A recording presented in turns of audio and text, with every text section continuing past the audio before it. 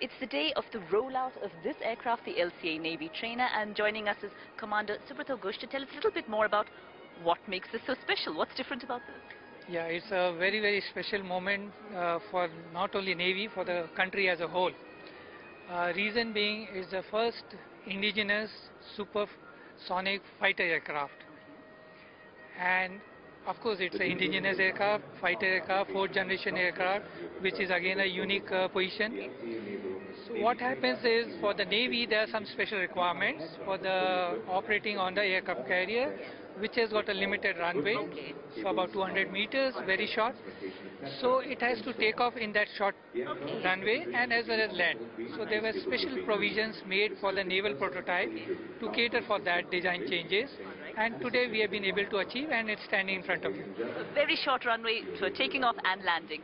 When is this likely to be inducted into the Navy? Yes, so now what we are seeing is the aircraft is complete, all the components, everything is installed. Now it has to go for various checks. So these checks will take on, the trials will take on, the flight will take on, and there are some, at each stage there is a rigorous checks and balances we have. So approximately you can say 2 to 3 years it will take. Okay, and how many does the Navy actually require? What is the order likely to be given? Okay, that I am not able to comment.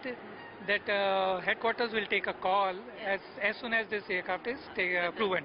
Navy is looking forward to its joining its fleet soon. Yes, definitely it is going to cater for our indigenous aircraft carrier, which is also under build.